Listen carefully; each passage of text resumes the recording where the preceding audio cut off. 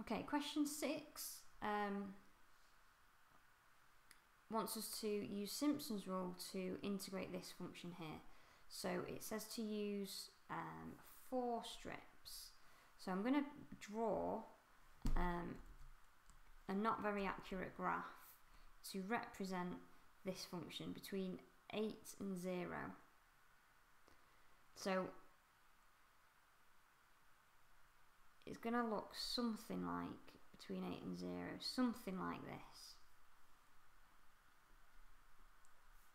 It says it wants 4 strips, so our widths are going to be 2s.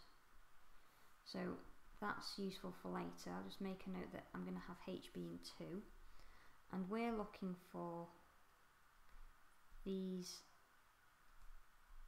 5 heights, because we need this one as well when x is 0. So I'm going to call this value y0, y1, y2, y3 and y4.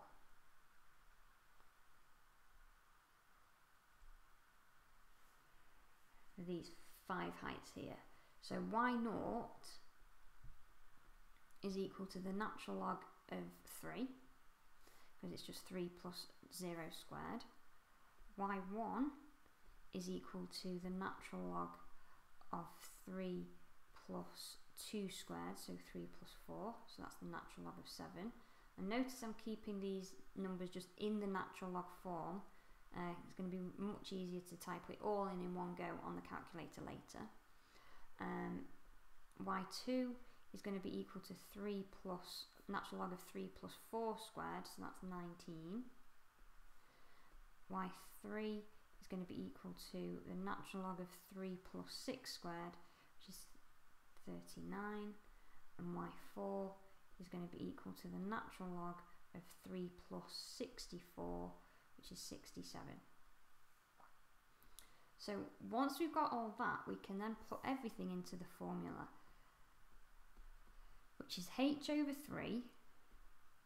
So our h value was 2, so that's 2 over 3 times by 1 lot of the first y value, so 1 lot of natural log of 3, 4 lots of the second value, so 4 natural log 7, 2 lots of the third value, so 2 natural log 19, 4 lots again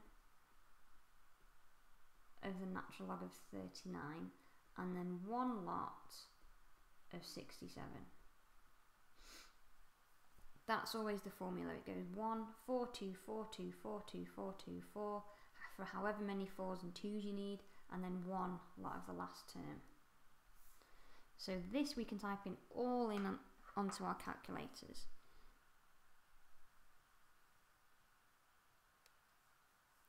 So 2/3 bracket natural log 3,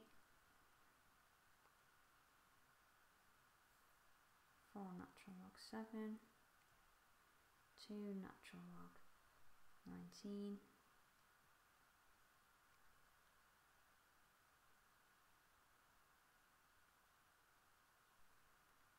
4 natural log 39, and 1 lot of natural log 67.